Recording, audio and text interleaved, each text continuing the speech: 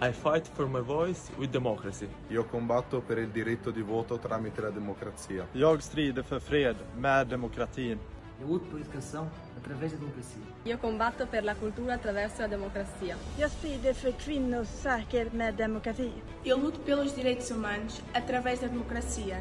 But we understand you can't always see yourself in democracy because in 2022, the average age of a member of the European Parliament was 52. And in Italy, even though there is a law stating that women must make up 40% of the parliament, they are only 33% right now. When it comes to human rights, we know that last year there were at least 895,000 homeless people in Europe.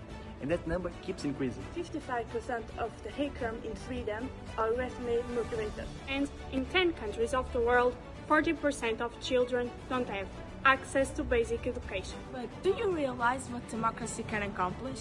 It is what allows people to make a change. Black Lives Matter, for example, it's a movement that started in 2013 and gained more recognition in 2020 with the murder of George Floyd.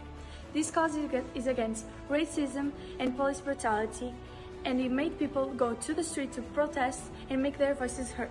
This also made young people more interested in politics and worked as a wake-up call towards racial discrimination. This movement is still going strong today. Another example of this is the women's suffrage movement. In the 19th century, women couldn't vote, they couldn't own their own money or their own property. So during World War I, while the men were away, women gained more independence and they started fighting for their rights, which led to a wave of protests that actually ended up getting them the right to vote. This movement was so important that today is still the foundation of the modern feminism. And finally, I want to talk to you about the Carnation Revolution, which started in 1974 in Portugal. It was a peaceful protest where the Portuguese people roamed the streets with red carnations that symbolized freedom to end the dictatorship and to implement a democratic regime.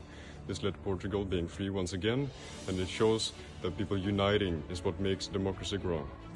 With this campaign, we hope you realize you can make a difference. Democracy fights for you and fights for democracy too.